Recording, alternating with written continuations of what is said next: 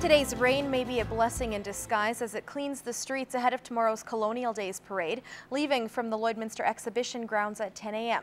The floats will loop around to 52nd Ave and 46th Street before making their way back downtown. So it's a little bit of an altered route from what we originally had planned. We just stayed off Highway 16, and so just watch where you're going, and the city employees will be there to help you, guide you to where you need to go. And there's a new celebratory spin on the parade and even more floats than previous years.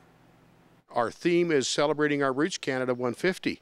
So it all ties into our nation's birthday. We are looking at well over 100 floats this year, which is up a bit over last year's. The entire parade will be broadcast live from just outside our station on CKSA, hosted by yours truly and Real Country's Kurt Price.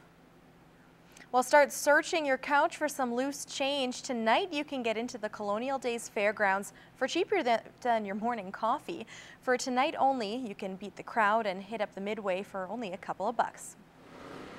Nice Tuna Tuesday gives you a discounted rate to come see the Midway and get on a few rides. The gates will open around 6:30 and it'll run from 7 to 11. It's $2 to get in, and then a toonie for the kids rides and $4 for the big rides. The Midway is also jam-packed with games and delicious fair food, which you can taste before anyone else if you can't make it down during regular hours. It just gives everybody opportunity to, if maybe they're busy for the rest of the week or they're maybe heading out on holidays, you know, it just gives everybody that extra chance to come down and just take a look around. Colonial Days officially kicks off tomorrow with the Midway opening at noon and will run until July 15th. Well, the new fall guide is being released this week with some exciting and fun programs to announce.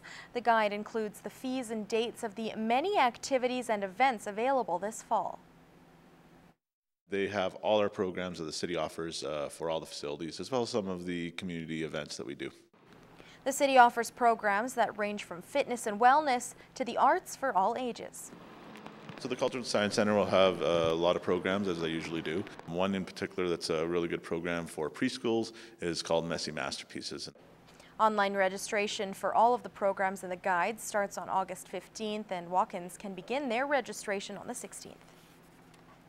Well, we have a cat and a dog available for adoption in this week's pet project. Dallas is a male cat looking for his forever home, and Memphis is a gentle dog looking for a friend for life. Here's John from the SPCA.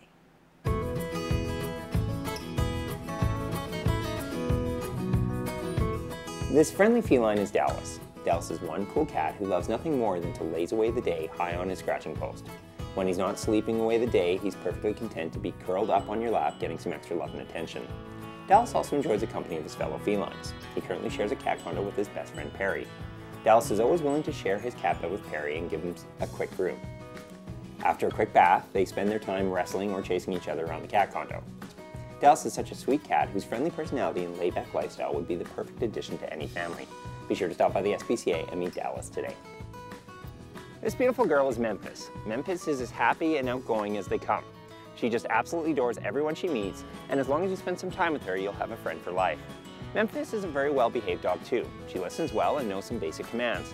Memphis also loves treats and is highly motivated. So with a little bit of patience and effort, there's no limit to what this dog can do.